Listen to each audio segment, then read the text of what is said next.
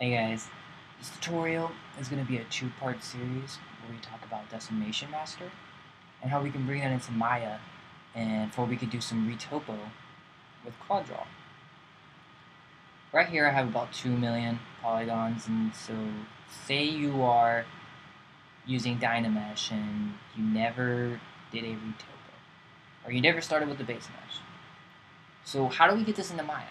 I mean, if we bring this into Maya right now, Maya is going to be very slow and it's going to be quite impossible to even retopo it. So we need to somehow, bring a low-res version without having to do much work into Maya. And there's a way to do it.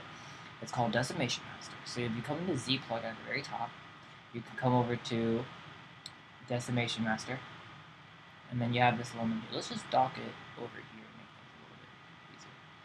Cool. So we're going to go through these settings and how to do them. Let's just start with the pre-process current. There's some settings up here, but you don't even really need to mess with these. Let's just come over here. The pre-process current is saying we want to pre-process our current subtool. If you want to do multiple, you can do all.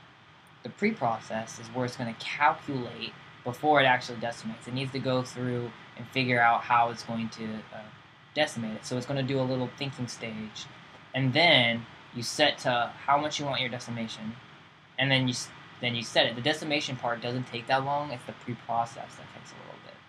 So we'll go through this together. So you have your model, 2 million. I don't know, I'm not sure if I showed you, but it's pretty dense, obviously. So we're not bringing this into Maya. So we're going to press pre-process current. It's going to go through what it needs to do. So it finally finished. It took about 4 minutes, not that bad. But we got it pre-processed. It's done all its calculations. So now let's we'll set the polys here. You could set the percentage over here, but what I usually like to do is just come to the K polys. This is how many polys per 100,000. So we have 2 million. I'd say you don't want to bring in more than 100,000 to Maya. So I'll start with probably like 80k, 80,000, and let's just see what we get. Press decimate current. Okay, that one was much faster, but as you can see, it didn't go to exactly what we set, and so that's kind of the problem with this. So I set it kind of low. It gave me 200,000, 280,000. Let's bring this to 20k.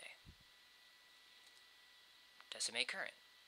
Oh, it's 10,000. And look at this. We are still keeping most of our forms, and it's 10,000. Now, I wouldn't bring 10,000. We can bring more into Maya, and I don't want to lose all my forms.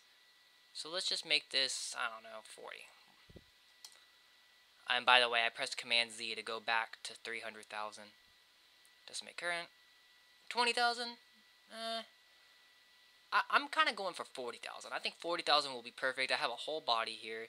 It's not just a head. If you have a head, I'd probably do 20,000, maybe 15,000. You'll be fine.